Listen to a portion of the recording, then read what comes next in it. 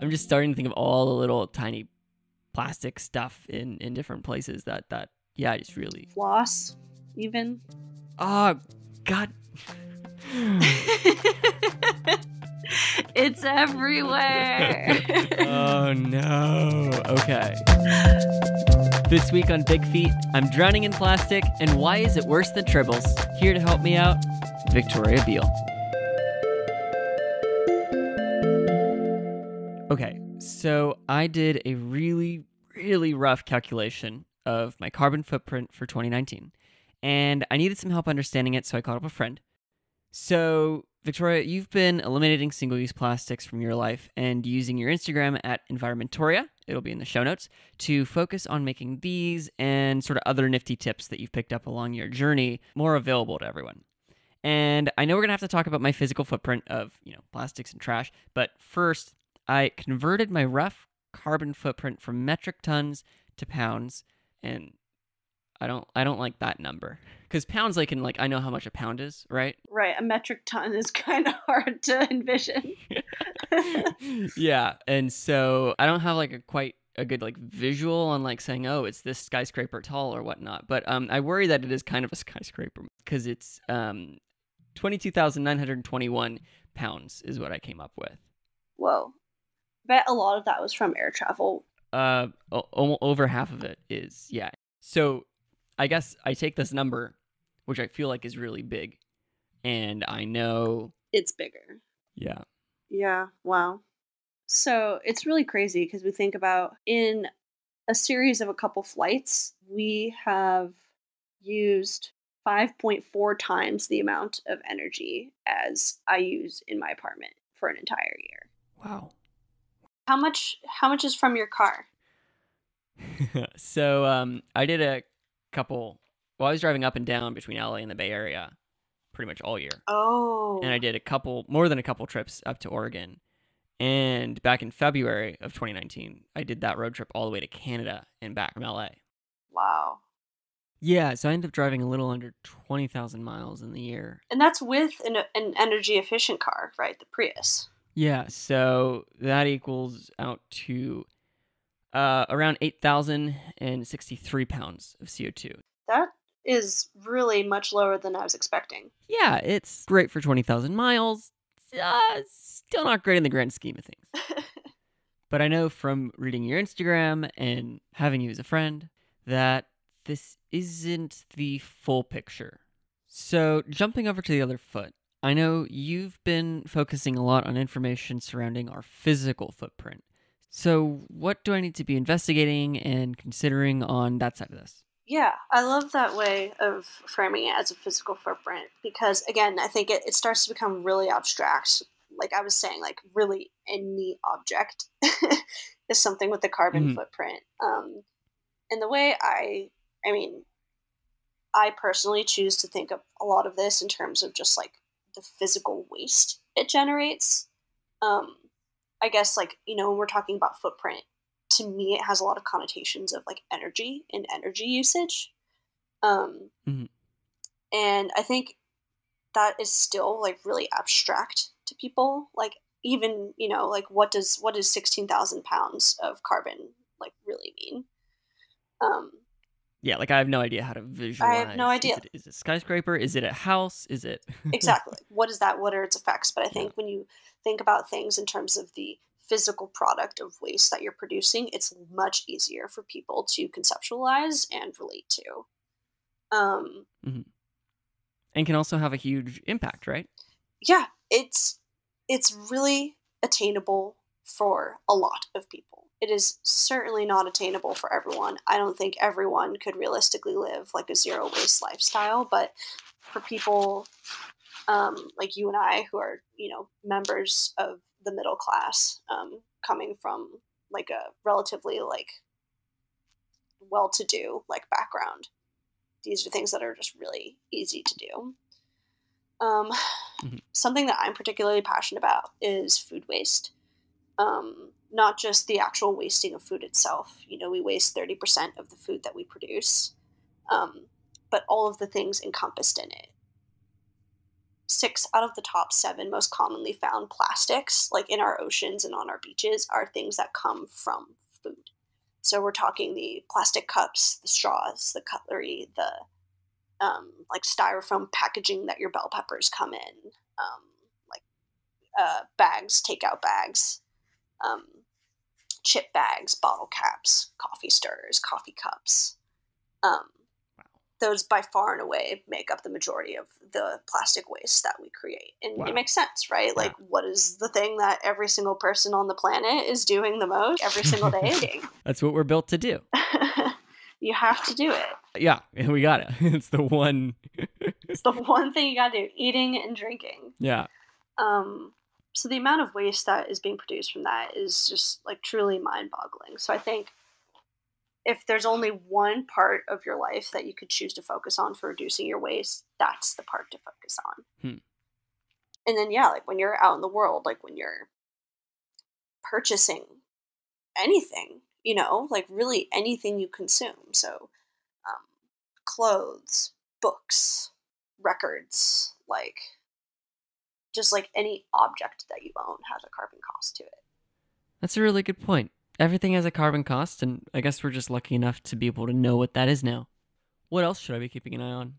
So I think another important thing for you to be looking at is food, right? So when we're looking at like some of the leading causes of climate change, right, there's a lot of rhetoric around the consumption of meat, because meat farming has led to like a ton of deforestation. It's just really resource intensive. You have to grow a lot of crops to feed the animals, and then the process of actually like slaughtering and transporting animals as opposed to plants is a lot more intensive. So the carbon cost of consuming an omnivore diet, I think, is really important. I think there's a significant difference between someone that eats all varieties of meat versus someone who is even just pescatarian to someone who's vegetarian to someone who's vegan. So obviously a lot of the really like hot millennial conversation has been around the straw, right? The war on the plastic straw. And Yeah. that is without a doubt important. I personally am just not a person that's ever used straws very much. I was gonna say, like, I feel like the only time I've used straws is they put the drink on the counter and it already has one in it. Exactly. Like I get a Jamba Juice and they have a straw. It's good that there's attention around this particular piece, but it's really like coffee cups, like a lot of cups, cups and bags, really. I have the UN, what they say are the top 7 found pieces of garbage in the environment: cigarette butts, followed by plastic bottles, bottle caps, like grocery bags, plastic bags, takeout bags, coffee cups, and then straws. Straws are the 7th most common. Oh, okay. So we're at least attacking one of those, the lowest of the top 7, it sounds like. The lowest of the top 7. Thankfully, a lot of cities are starting to ban plastic bags, but coffee cups? Are you talking about like a paper Starbucks cup? Yes, so pretty much all drink cups that are quote unquote paper are typically lined with a film to make them more like heat resistant or like less prone to tearing. And that is almost always some sort of plastic that then renders them unrecyclable. I thought it was like a wax type of thing on the inside. Nope, it's plastic. No, really? Yeah. Damn. I feel like I've been lied to. Yeah, it is. And I think there's a lot of greenwashing in the food packaging industry. You've probably seen such a rise in like those compostable plastic cups. They've got like, cute little green leaves printed on them, and you're supposed to not feel guilty throwing those away. Oh yeah, I know those. So they're just straight up plastic? It's pretty much. I mean, I think 9 out of 10 companies, it's like some sort of modified plastic. It's not like a true bioplastic, and even bioplastics are. So compostable plastics are really problematic because they're only compostable under really specific conditions that many, many cities don't have the infrastructure to support. Really? I believe San Francisco is actually one of the cities that does. I read this awesome article the other day from the New York Times saying how San Francisco is diverts 88% of its waste compared to the national average, which was like 30 something. Nice. Okay. So, your standard compost pile is able to take care of plant matter pretty easily. If you want to start taking care of things like meat and bones, I'm sure you've probably heard, like, you need a really, really big, really hot compost pile. Yeah, I've heard And the same vaguely goes of for that. these like really rigid bioplastics or like compostable Hmm. like cloths and things like that. Like they just need larger, hotter compost piles, which a lot of cities don't have because it requires like some serious like industrial infrastructure to support. Interesting. Yeah, I was assuming like, that all the city composts were going to be, these big, robust, really hot, tall, steaming piles of, Um, And that's if your city has compost, right? true. Right. Yeah. And then if it ends up in a landfill, then it's effectively just another piece of trash. Like things don't compost on their own in a landfill. Oh. Composting requires very specific conditions. It's not just like you throw a banana on the ground and it's going to become soil. Hmm. Like compost requires like oxygen and nitrogen rich materials and like other organic matter to support the process of becoming compost. Hmm. So in a landfill, you've got a lot of inorganic matter. So it's pretty much impossible for things to compost there. Gotcha. So, looking at our figurative or even literal banana in a landfill. It's going to break down, but it's not going to become like a healthy usable soil. Hmm. I understand where like the good intention is coming from with bioplastics, but it's still better to just use a reusable alternative. So I'm hearing eliminate single-use plastics, and I'm on board. But I mean, we've been talking about how prevalent they are and how they're just everywhere in our lives. So how did you approach this? Because it feels kind of daunting. Yeah, so I definitely took a much more radical approach than I think is like reasonable, possible, or desirable for a lot of people. I think I kind of purged everything at once. Um, and not to say that like I was doing an excellent job before, but like I definitely it wasn't as drastic of a change for me as I think it would be for a lot of people. Hmm. Just because I'm a single person without kids. Yeah. Um, but yeah, so I started this whole thing by participating in the Plastic Free July Challenge last year in 2019, and I just sort of started exploring around on social media, reading a lot of blogs of like quote unquote zero wasters. It's the zero waste community, it's called, and seeing what they do and, starting with some of the really easy stuff. There's this awesome store called the Package Free Shop. It's a like women run business that just sells household items like entirely without packaging. Like you go to the store and like you just can buy like a soap bar, like nothing, no paper, Hmm. nothing, just like a naked soap bar. Oh my god, I forgot about that too. My soap comes wrapped in plastic. I didn't even think about that. I know, right? Like you think you're winning, and there's always some sort of caveat to it so frequently.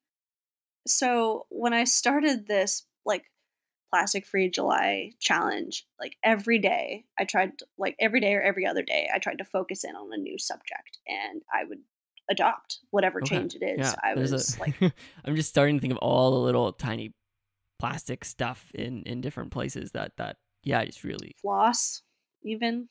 Oh god. It's everywhere. Oh no. Okay.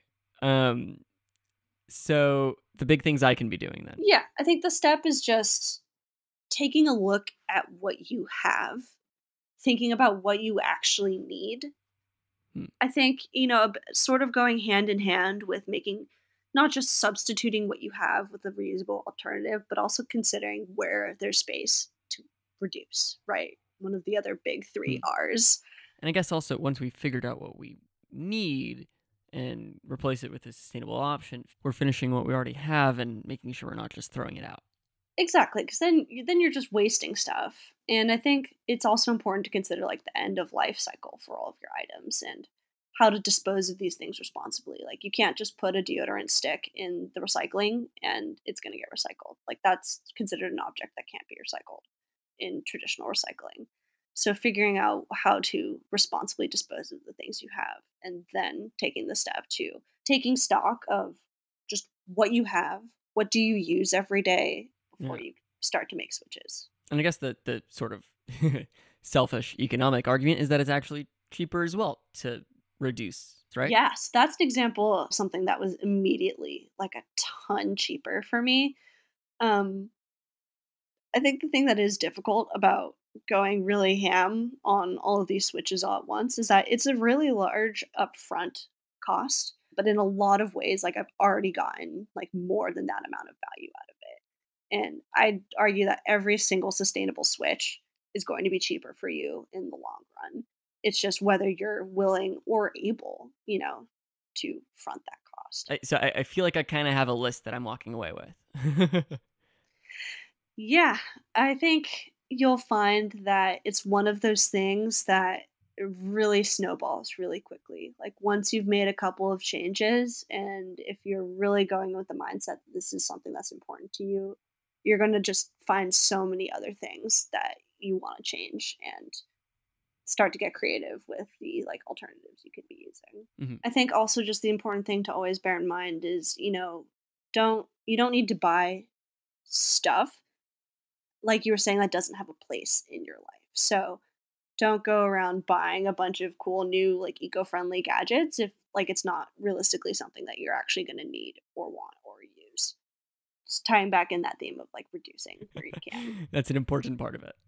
And it's good to know that I don't have to go full off the grid hermit in the mountains, living off the land in order to be better or close to maybe neutral. Yeah. And I mean, I think it's really important to remember, right? The term sustainability, right, is all about sustaining. Like, what do you need and what can you get? That's just going to help you continue to live your life in as seamless and as least trashy as you possibly can. And, there's always going to be ways in which we can be better. And once we have governments that are actually, making these much more accessible to people, the world's just going to be a better place. I know I have a lot of work to do. But I feel like we're starting in a really great place, and I have my homework. Thanks for starting me out on this, I guess, journey. We'll see how this goes. It'll be great. And I'm sure you're going to find things that I don't even know about, and just going to keep learning. I'm excited. Thank you for teaching me all this awesome stuff. Yeah, thanks for asking questions. All right, we'll talk soon. All right, see ya. Big Feet is a production of The Impact and produced by me, Ian Sumner. Music is by Suru Pujari. Check out our whole publication along with our other podcasts at readtheimpact.com. See you next week.